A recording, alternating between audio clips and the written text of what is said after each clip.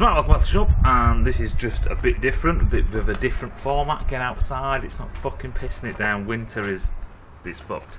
Right, so this is going to be a long video in the making, and I'm going to try and do some videos like this, not just on the spot, or what I call live. So, you know, in front of the video I say, hi, my name's Matt, do the video and blah blah blah. Any road. That's enough about the shit. Maybe you've just come to see what the title's about. So we have the SV. I'm just doing some other stuff that I'm doing videos on. You'll see all that in the near future. However, I give Evans a good bashing over this last year about how shit this stuff is. How shit that stuff is. And it's time to put my money where my mouth is. Let's have a look. So what I've done is I've gone and bought 2 bottles of this shit. So this is Power Sport R, and this says improves fuel burn for maximum brake horsepower, eliminates boil over and lowers pressure. No water, no boil over, no pressure, all the usual shit. However, this stuff has got a motorbike, not like a trials bike or an off-road bike. Technical partners with Honda Racing World Motocross Team, which doesn't help us here. Fucking wildlife. Power Sport R is suitable for use in all road and race bikes with aluminium alloy engines. For all the bikes with cast steel engines, we recommend Classic Cool 180. Right then. So, let's just talk brass. This cost me 54 quid. 54 quid, because you can only buy 2 litre bottles of this shit. The 180 and stuff for cars and stuff is more. You get like 5 litres or whatever. But these 2 bottles is 54 quid, because this bike takes 3.2 litres off the top of my head, and obviously 2 and 2, yeah. But it's not only that, because we're going to do it properly, as they state. I've got some of the prep fluid. Now hold your fucking breath, because this cost, so this is the Evans stuff, this is 5 litres. You can get a 2 litre one, but then I thought, well, maybe they're going to argue the toss that it's the same the other way. So this is the prep fluid. Engine flush with waterless coolant, formulates a hygroscopically absorb water while flushing loose dirt and scale from your cooling system. We'll fucking see, because we're actually going to look at what we flush out of it. We're going to catch it all, see what it actually flushes out. That's just a plastic bag, I don't need that shit. So what we're going to do is we are going to flush this system with the Evans prep, put the Evans in. We're going to run the bike. We're then going to empty the shit out because it's rubbish and I don't want it. But we're going to have the data logger, so we're going to measure the temperature of each cylinder and ambient, and we're going to basically subtract the ambient. The problem is doing all these tests in one day is pretty much impossible. So what I'm going to do is, we're going to run the Evans, we're going to take the ambient temperature and we're going to subtract the ambient temperature from the actual recorded temperatures of each cylinder. For the simple fact is, then we can basically negate the fact that if I ride this on one day and ride this on another. The other thing I'm going to do is we're going to ride it, basically I'm going to ride around Cambridge.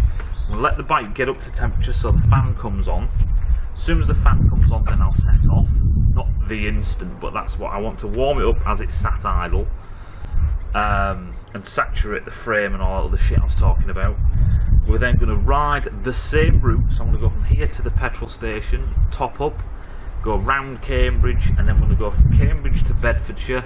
So there's a dual carriageway, so we can get up to the speed limit, up to 70. And then we're going to get to Bedford, go around Bedford a bit, stop, let the bike cool down for 15 minutes, and then I'm going to set off again and do basically the reverse of the route I've just done.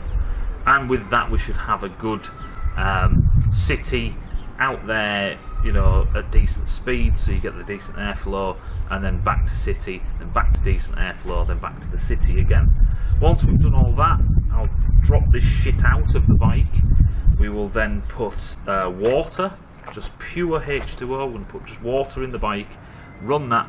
I'm not too bothered about corrosion because it's only a short test.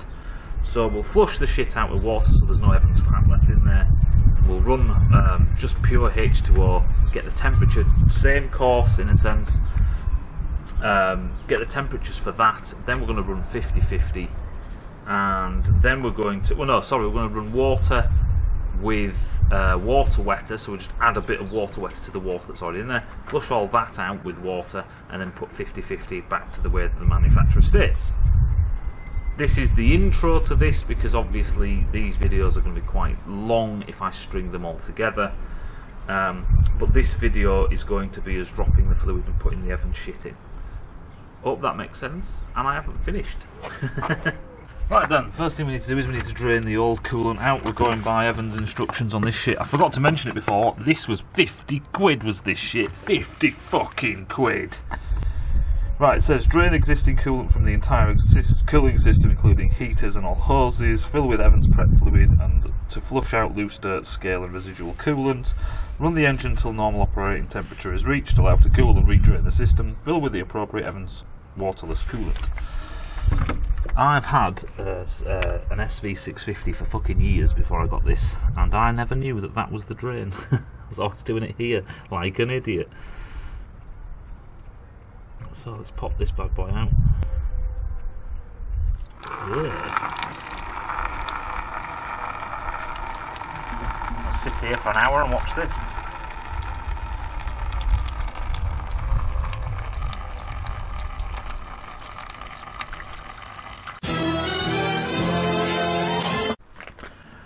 Right then, so what we're going to do is we're going to crack this brand new bottle of shit open.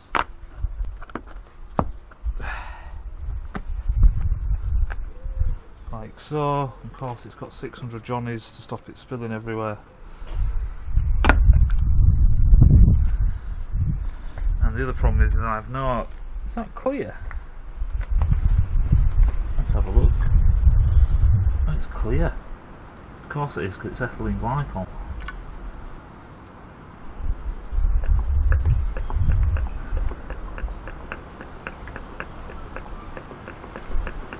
Why did they put one of them spouts that Castrol Oil has on it, fucking wankers, so it doesn't gargle?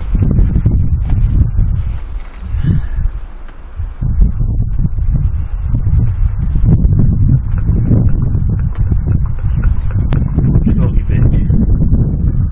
Fucking wind! Oh, bloody hell. See what, if I held on this side it won't gargle as much.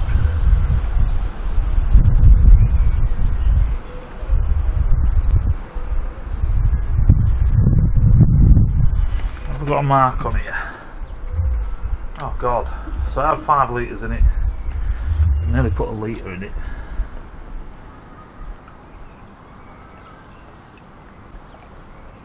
Ooh. Go on, suck it up. You greedy bitch. Right, I'll put a litre in it. How much do you need paying? 3, oh, fucking Nora. 3.2 I think. Oh. Can you stick the exhaust back on? It is... It's been pinched. I don't know, it should be somewhere. Find it. Hey?